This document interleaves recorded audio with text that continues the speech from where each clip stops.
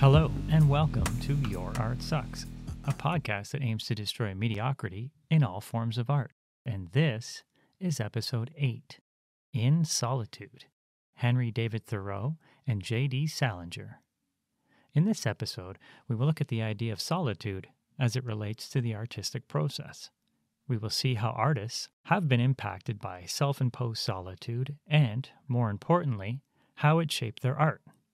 Hopefully by the end of this show, we will have some idea if solitude is still relevant in today's hyper-connected lifestyle and whether or not it's a path you need to explore. Now, before we dive into our featured artists, I believe we need to be clear about what I'm deeming to be solitude. There is the chance that some of you may relate solitude and loneliness as similar concepts, which, for the content of this show, are not mutual.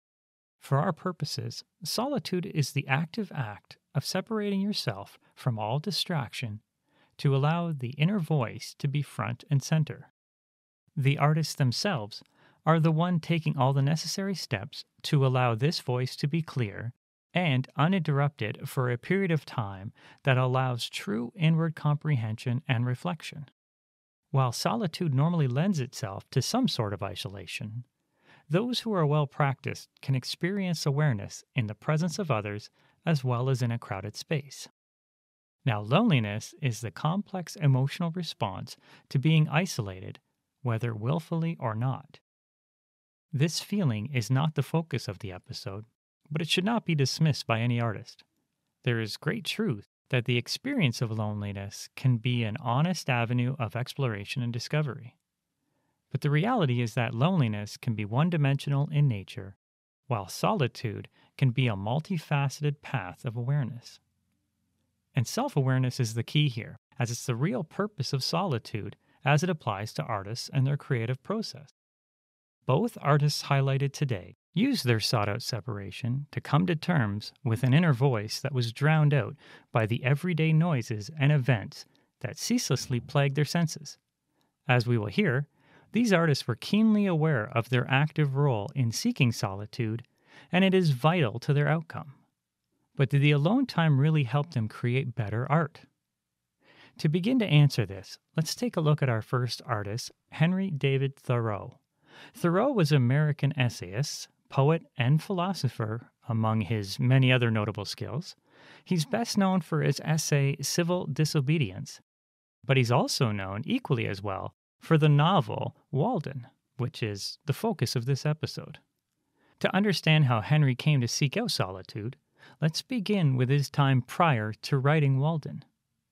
In 1837, a young Thoreau, then a recent Harvard College graduate, was becoming a bit of a rebel. His inability to follow the herd had reared itself many times in his young life, but now it was clear to be a permanent part of his adult character. One could say that such rebellious behavior was in his blood, as his maternal grandfather, Asa Dunbar, in 1766, led a student-backed rebellion called the Butter Rebellion at Harvard College, which, at the time, was the first recorded student protest in the American colonies. Basically, the Butter Rebellion was a student protest and walkout over the punishment Dunbar received for complaining about Harvard serving rancid butter to the residents. While it was a non-violent protest and nothing more than a minor uproar, the school did bring in the governor of Massachusetts to quell the uprising. It seems ridiculous, doesn't it? I don't know why they didn't call out the army. This is a butter revolt. So, in 1837, Henry decided to carry on this educational tradition, and he decided he wouldn't pay Harvard the $5, at the time it was $5 fee, to receive his diploma. He felt the diploma carried little value at the time and decided that he was above shelling out the funds, which in today's money would be equivalent to about $127. He was clear to point out that this diploma was nothing more than a monetary grab for the college. Needless to say, he wasn't welcome there anymore, and I'm sure the faculty was happy to see him go. Outside of this display, he also stood his ground and quit his next teaching job at Concord Public School after only a couple weeks, as he refused to submit the students to corporal punishment. No school was going to dictate to Henry. Being somewhat disenfranchised and highly disagreeable with the way traditional schools were headed, he and his brother John started their own grammar school in Concord, Massachusetts, which was also Henry's birthplace, and they named it Concord Academy. They believed in progressive teachings that included a high reverence for nature.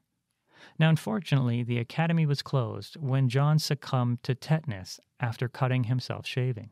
It was at this time that Henry's friend and mentor, Ralph Waldo Emerson, the famous poet, pushed Henry to create essays and have them published in the publication called The Dial in 1840.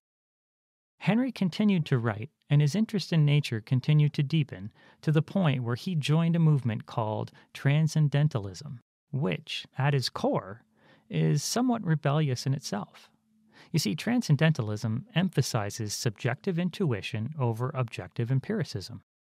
Those who practice it believe that individuals are capable of generating completely original insights with little attention and deference to past masters. So basically, screw everyone, screw their observations based on any kind of scientific research. I am self-aware, and I can figure my own shit out. After some time working at a graphite company and as a tutor, Henry was in a bit of a lost state. And back in Concord, he was given some advice by a friend that would ultimately change his life. Writer Ellery Channing told him to head to the woods and, I quote, "Go out upon that, build yourself a hut, and there begin in the grand process of devouring yourself alive. I see no other alternative, no other hope for you." Now, 2 months later, Thoreau embarked on simple living, and in July 4th, I believe, 1845, he moved to a small house that he had built on a land owned by his other friend, Ralph Waldo Emerson, around the shores of Walden Pond. The house was in a pretty pasture and wooded lot of 14 acres that Emerson had purchased, and it was about 1.5 miles from Emerson's family home. And so began Thoreau's 2-year personal experiment in these isolated surroundings, which resulted in the very legendary work Walden. This book is a collection of his observations of seasons on the pond, as well as the many species of flora and fauna that filled his senses wholly and uninterrupted. With the many dissolutions of human society extricated from his life, Henry dove deep into the life that thrived around the many ponds and forests. He came to regard his environment as superior to its human equivalent, and became intimately aware of each leaf and each drop of rain. As his self-imposed seclusion continued, Thoreau made several observations about the act of active isolation that, I feel, are very poignant and relative to this episode. Here are a couple. So Henry said, "Not till we are lost, in other words, not till we have lost the world, do we begin to find ourselves and realize where we are and the infinite extent of our relations." He goes on to say, "In proportion as he," meaning people in general, "simplifies his life, the laws of the universe will appear less complex, and solitude will not be solitude, nor poverty poverty, nor weakness weakness." Now, Thoreau in his writings also makes several points that are very in tune with what most artists may be dealing with in today's society. First, he says, when we are unhurried and wise, we perceive that only great and worthy things have any permanent and absolute existence, that petty fears and petty pleasures are but the shadow of reality. So basically what Henry's pointing out here is that it's very important to remember that the speed of our everyday lives has consequence to our existence and ultimately to our art. It is only when we slow our lives down does the universe both internally and externally speak aloud. So here's a second point.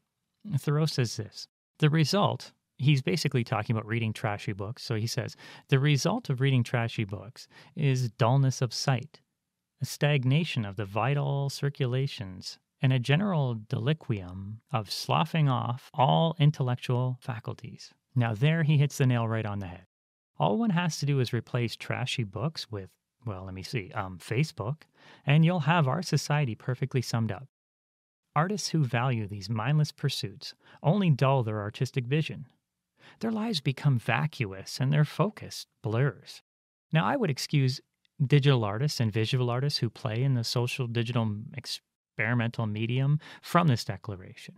But I would strongly advocate that they heed the following statement from Thoreau on why he started this whole process. In fact, I urge all listeners to perk up and listen to this quote, as it has more truth in why solitude is vital to all artists and, really, all humans in general. Henry says this: I went to the woods because I wished to live deliberately, to front only the essential facts of life, and see if I could not learn what it had to teach, and not, when I came to die, discover that I had not lived. I did not wish to live what was not life. Living is so dear. Nor did I wish to practice resignation, unless it was quite necessary. I wanted to live deep and suck all the marrow of life, to live so sturdily and so Spartan-like as to put to rout all that was not life, to cut a broad swath and shave close, to drive life into a corner and reduce it to its lowest terms. I mean, that is just ultimately powerful. Now, after 2 years, he did leave this paradise, and he returned to society to continue with his rebellious nature. He completely couldn't escape. But Walden was completed as a book that compresses those 2 years into a single calendar year and uses the passage of 4 seasons to symbolize human development. Best described as part memoir and part spiritual quest, Walden at first won a few admirers, but later critics have regarded it as a classic American work that explores natural simplicity, harmony, and beauty as models for just social and cultural conditions. The American poet Robert Frost wrote of Thoreau. He said, "In one book, he surpasses everything we have had in America." And another American author, John Updike, said of the book, "A century and a half after its publication, Walden has become such a totem of the back-to-nature, anti-business, civil disobedience mindset, and Thoreau so vivid a protester, so perfect a crank and hermit saint, that the book risks being as revered and unread as the Bible." So strong praise indeed for a work that undoubtedly could have only occurred in isolation.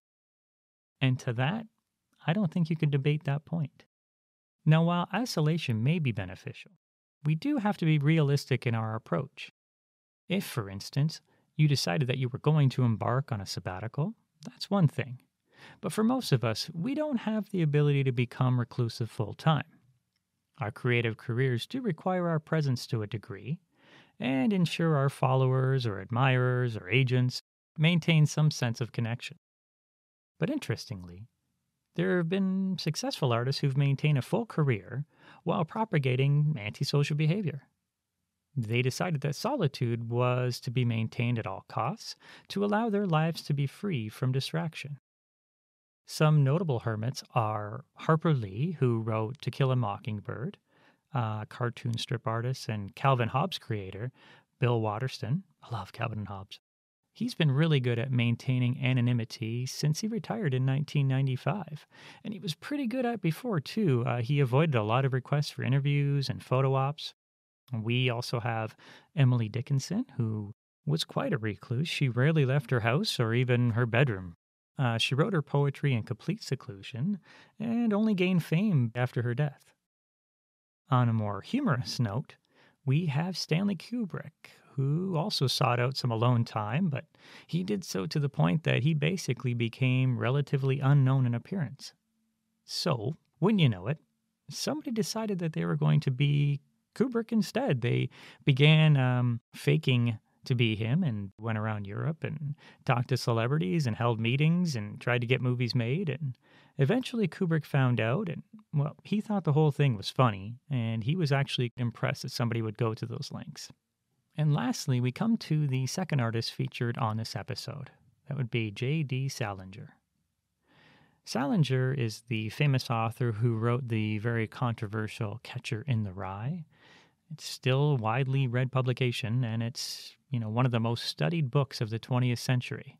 It has a bit of a dark history, too, because it was in the hands of Mark David Chapman when the police found him after he had shot John Lennon. But Salinger was a true practitioner of seclusion, as he spent many years of his life feverishly protecting his privacy after publication of Catcher in the Rye. Without the occasional court appearance to stop copycat publications or sequels of his book that other artists tried to pen, he basically would have never left his home in Cornish, New Hampshire. Salinger was able to also have his photo removed from the back of his book on the dust cover. There was a large black and white picture of him, but it took him to the third printing to do this. So if you do see Catcher in the Rye with an original dust jacket on it that's got his black and white picture on the back, I would say hold on to it because it's probably worth a little bit of money. So while JD did take action to be cut off from society, he did manage to have multiple marriages, which, now excluding Claire Douglas, whom he was married to for 10 years, his other relationships didn't last that long. Even his many relationships in between those larger relationships, they were fraught with tension and basically unsatisfying for both parties. It has been said that his children from these unions were somewhat agreeable with him, but his daughter Margaret did pen a book about their turbulent relationship, and that gave credibility to all the other negative accounts the press had been able to extricate from Salinger's iron fist of secrecy. But all of this is a sideshow to the reason why he's part of this episode. The reality is that Salinger was a very prolific writer in his time while he was away from public life. There are numerous accounts that he penned 5 novels that have yet to see the light of day. I mean, this is even years after his death in 2010. There's thousands of people patiently waiting for some of these books to be released. Now, it is interesting to note that a sort of prequel to Catcher in the Rye was sneaked online in and about 2013. Now, J.D. Salinger wrote it in 1949 for Harper's Bazaar magazine, but he pulled it before its publication and he barred it from being published until 50 years after his death. Now, technically, that would be 2060. But the story is titled The Ocean Full of Bowling Balls, and it's probably still leaked online somewhere if you're interested in reading about it. In regards to Catcher in the Rye, what we do know is that the main character, Holden Caulfield, he desperately wanted to leave New York and head out west to live a life of seclusion. Salinger has said that the novel is more autobiographical in nature, as he shared the same life of Holden. His life was the life of seclusion. Salinger managed to evade interviews and mainstream press for 44 years. I mean, that's quite an achievement, I'd say, and one which I doubt would be possible today unless extreme measures were taken. Now, on a side note, I did want to point out that both Thoreau and Salinger shared some pretty interesting points. They both had issues with the educational system, in that they both left schools due to disillusionment. They also both removed themselves from society to pursue their work in a more natural setting. And both were influenced by religions or belief structures that focused on enlightenment through meditative practice. Salinger, he was kind of a practicing Buddhist, and some aspects to Buddhism are focusing on oneness with nature as a guiding principle. And as we know, Thoreau was a believer in transcendentalism, which again is a belief in personal growth through direct observation of nature. Now, I don't think it would be a stretch to say that many artists struggle with formal education and religion as it relates to their artistic pursuits and inner voice. For these artists, we can see that there was far too much noise in public life preventing them from being able to reconcile their passions and processes. The great inventor Tesla put it best when he said, "The mind is sharper and keener in seclusion and uninterrupted solitude. No big laboratory is needed in which to think.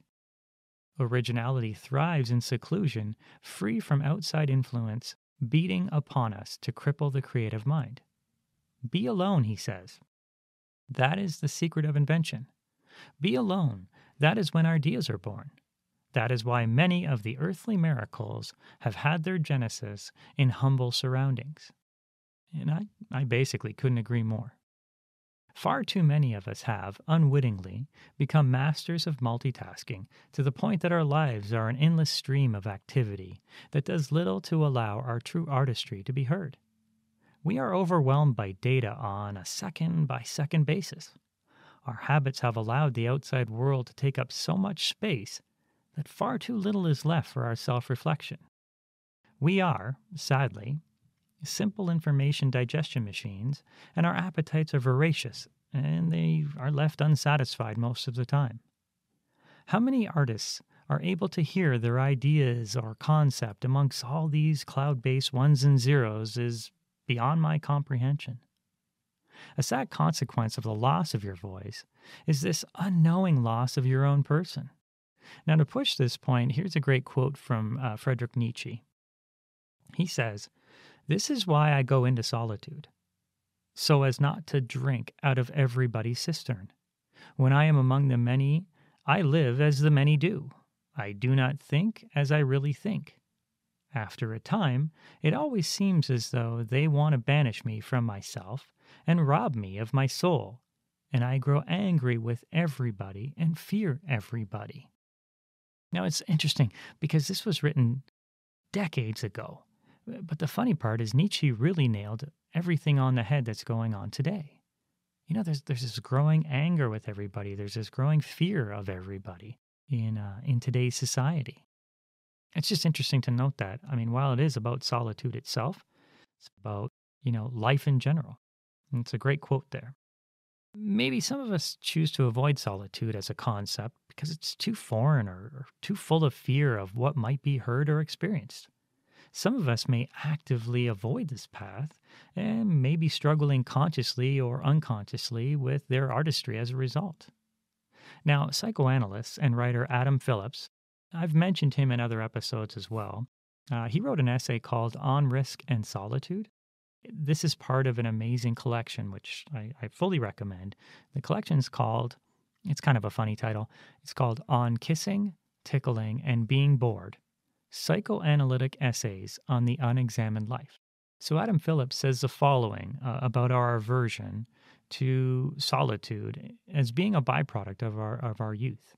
He says this: "An affinity for solitude is comparable only to one's affinity for certain other people. And yet one's first experience of solitude, like one's first experience of the other, is fraught with danger. The absence of the visible and the absence of the object, and the risk, as in dreams, that innermost thoughts will come to light. For this reason, perhaps, it is the phobia relating to solitude that, for some people, persists throughout life." He's saying we may harbor a fear of being alone that may have stemmed from early relationships or early avoidance issues. If we honestly look at ourselves, we have to see if such an aversion is present within. We have to see if we've been living a limited existence of avoidance. This may be a point, or after this episode, you may want to sit down and ask yourself, is solitude a path you are willing to take? If you have no objections, then great. But if you find yourself not willing to disconnect, there may be some space within you that needs to be further examined. I mean, it may be tough to go through this activity, as, you may find obstacles that are quite great, but to fail to even try is to me, it's a way to stunt your growth as an artist. Now, Phillips also makes mention of this failure in that he states that artists who deny exploration of creative destruction through intense self-reflection are basically never free. He says this, he says, "The risk in destructiveness is that it may not be withstood. The risk of establishing one's solitude is the risk of one's potential freedom." If you're not willing to kind of allow yourself to expose all those feelings and ideas that come from within, if you don't want to give yourself that time, you're not going to be truly free. You have to risk that destructiveness of whatever egoic beliefs you have about yourself. You have to risk that in order to understand potential freedoms that may come from stripping that wall down. So regardless of our feelings of solitude, there's far more to gain from its practice than to lose. And there are volumes of articles by respected psychologists who see active and productive isolation as a way to become more confident, more relaxed, and more importantly, more resolved in their own oneness. Solitude is a proven method to gain a better understanding of who you are as an artist. It is also one of the few ways to allow your brain to process new ideas and vet concepts essential for renewal and regrowth. To not practice solitude and to stay in that constant connection of activity is to be nothing more than an unidentifiable vessel that projects the thoughts and ideas of others. It's basically the decay of you as an artist. Now, I know this is somewhat of a weighty topic, and it will inevitably be one that you, the artist, must kind of flesh out for yourself. Do you take the steps in solitude? Do you look at the active state of reflection and risk destruction of your current egoic self? Or do you allow the voices of others to drown the voice you carry within? Do you fall victim to a modern connectivity that produces art of an unoriginal and clouded origin?